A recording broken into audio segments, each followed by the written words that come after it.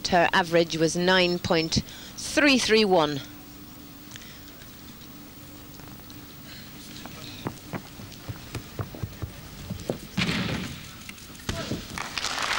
And Jana KOMRSKOVA from Czechoslovakia, first vaulter.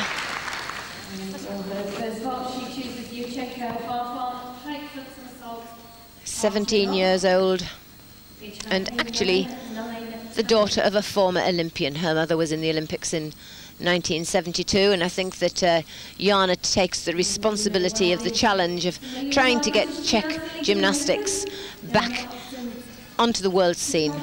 Remember the heady days of the 60s when we had Eva Bosakova, who took the bronze medal in the 60 Olympic Games, followed by the great Vera Česlavska, world and Olympic champion.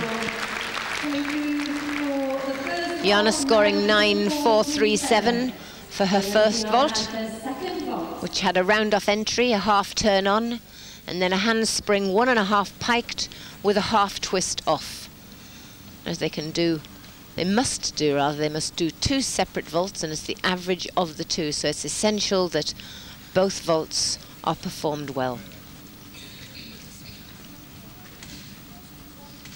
First vault, start value of 9.9, and the nominated vault now 9.6 tariff, so a lower start value.